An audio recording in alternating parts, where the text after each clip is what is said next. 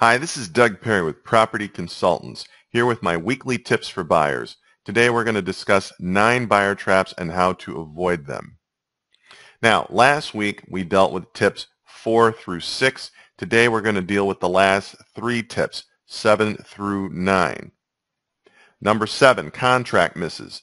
If a seller fails to comply to the letter of the contract by neglecting to attend to some repair issues or changing the spirit of the agreement in some way, this could delay the final closing and settlement.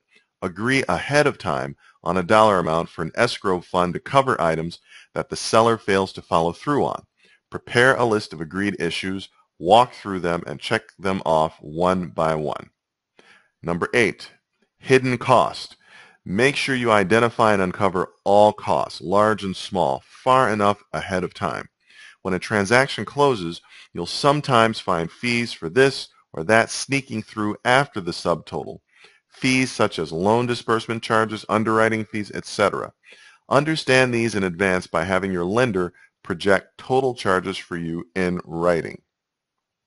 Number 9, rushing the closing. Take your time during this critical part of the process and insist on seeing all paperwork the day before you sign. Make sure this documentation perfectly reflects your understanding of the transaction and that nothing has been added or subtracted. Is the interest rate right? Is everything covered? If you rush this process on the day of closing, you may run into a last-minute snag that you can't fix without compromising the terms of the deal, the financing, or even the sale itself. Join me next week for more tips for buyers. My name is Doug Perry. I'm a real estate broker with Property Consultants Realty. You can reach me at 312-572-9801 or doug@strategicdwellings.com. Click the link below or copy and paste it into your browser to get your free market snapshot.